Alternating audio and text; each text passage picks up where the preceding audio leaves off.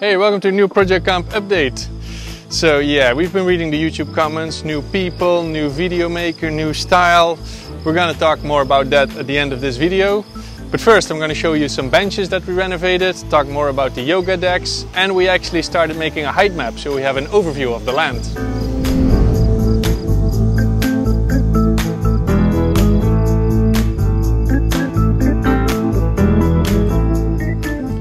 So by now we have a pretty good overview of the land, thanks to walking around and just being able to fly the drone. But one thing we need is an elevation map. It's a height map that shows the different heights in contour lines on the land. And we need this to plan our landscapes and the water flows. So we started using some online tools to make this with the help of the online community. We found this very useful tool that makes contour lines using satellite information. Moritz used SAR data and made this map. Thiel found a plugin for Blender and made this 3D model, and Janovic combined some other data together and manually modeled a 3D model from it. And these are all very cool maps, but all based on somewhat low resolution satellite data that is freely available. So we want to give it another test and map it out with a drone. So Mark was actually on his way to make a big trip to Europe in his green van and wanted to drop by for a few days to help out. But yeah, so he was coming to Project Kamp, but he had a few obstacles first. Yeah. Because then you pass the Kamp, but I think they didn't. Yeah, I googled the maps. Yeah, it's a tricky thing. Yeah. How were you doing on the road? Because it's quite a I had to, extreme state, no? Yeah, the house, no? Maybe if you would drive down. But I think it's already good. You might be able to. It's a bit thinner than it looks. On the bottom there's only a small part that's actually still attached. Yeah. Yeah. But if we chop there, then the thing falls. But on the with the hands.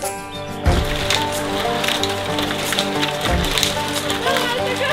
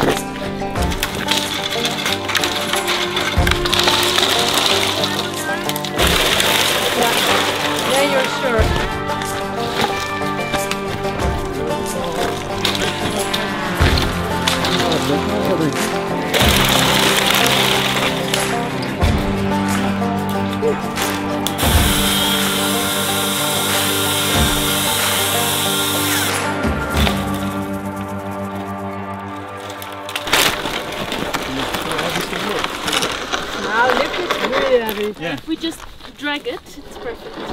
Yeah.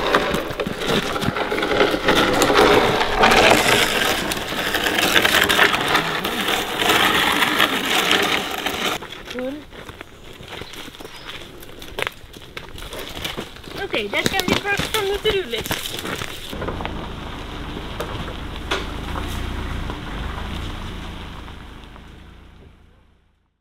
Okay guys, we're working on a height map for Project Kamp, and the drone has been doing the work today. All morning we had rain, but there was a window where weather was pretty good for it, so we went for it. The drone itself does most of the work. I've got an app.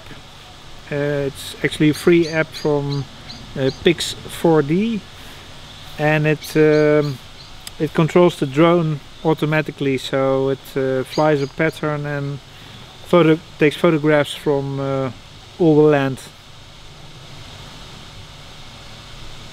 Can you operate from here also the drone? Well, not while it's doing this. This is all an automatic system. Yeah. Where is it? Okay, this is the pattern the drone flew, and you see a little camera on all the spots, and then it had to sync the photos, and now we have a list of photos from the land. It's all straight from above, so it will generate a 3D map from this information. Now we can see the shape it has generated from the point cloud. It doesn't have the texture on it yet. So here we are now again with the fully textured mesh, because it's a bit low res, because the high res versions will get so large it would be unworkable actually. You can still see all the entire grid of cameras floating above the land, so gives a great look on how this is created by computing power and the software and the drone and me. I hope you enjoy it. Since we become more people because the first helpers arrived to support the project, we needed a bigger table to sit together, eat and work on. I'm Jeannie, here for some weeks to help, and I work usually in the movie industry.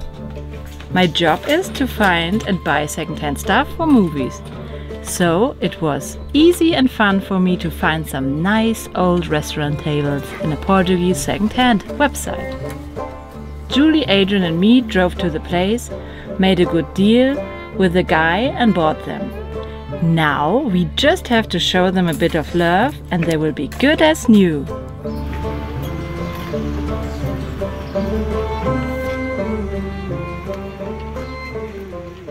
Hey, good catch.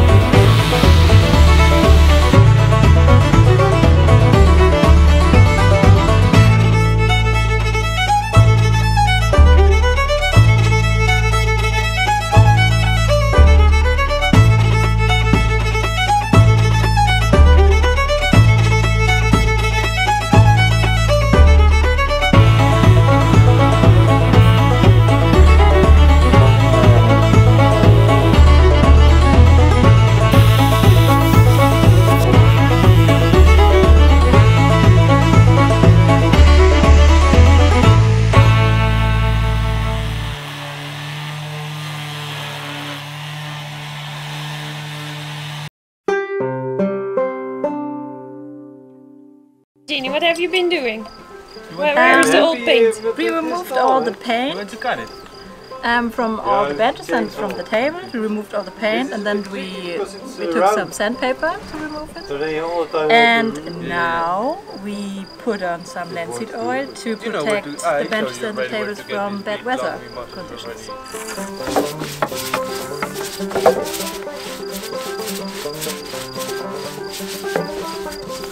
I'm trying to remove these parts. Screws are broken, rust.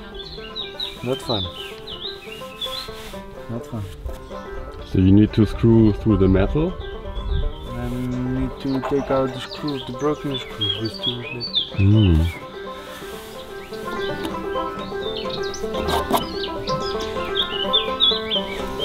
I could also break it.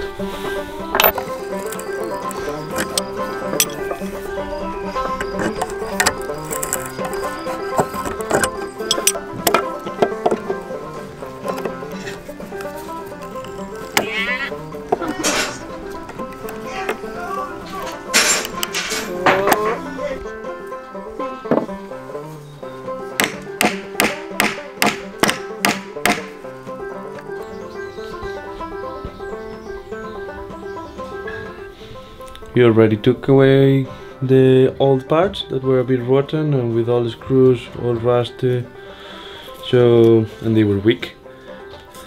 So now we are replacing them for new parts that are going to hold the legs. Yeah, way more stronger, new screws, and will last way longer.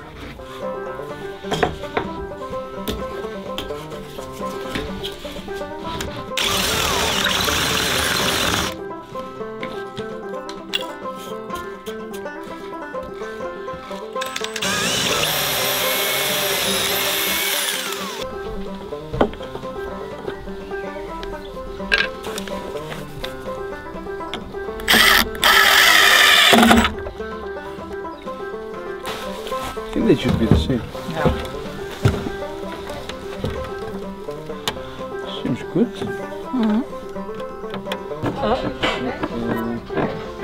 I think it's the loose up. This is loose.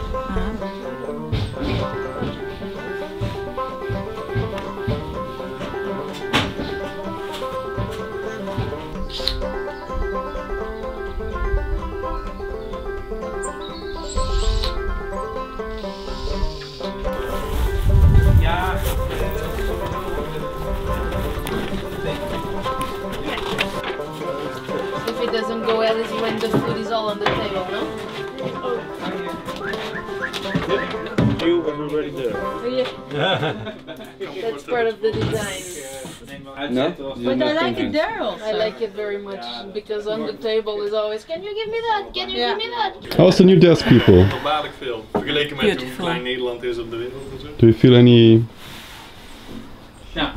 Feel a bit hungry. You feel hungry? Does it count? Yeah, leuk. Had arrived and there had been it said it's your destination is on the left now, but there was nothing there but jungle. Is. Wat je dan ook misschien zo door het midden deelt en dan...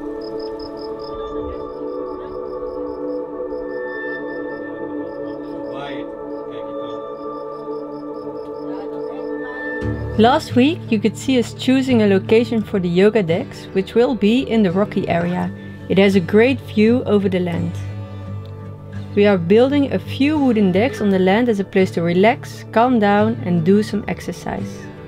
We feel more and more that besides of the essential infrastructure like a kitchen, a workspace and so on, it's important to create spaces where people can come and have fun or empty their mind from all that daily functional stuff. We had a few talks together on what they should look like and how to build them. We decided to give them the soft shape of a pebble to fit to the environment and the function of the decks. Here you can see the final design. The decks will be made of wood and we try to place them on the rocks without drilling in the stone. So when we move them, they won't leave a trace. The decks will not be connected to each other but placed on different spots around the environment. For the sake of research, we want for each deck a different type of wood. We hope to find more about the behavior of local wood types in this climate over a longer period of time. More about this in the next videos. You can also find the research topic on the website.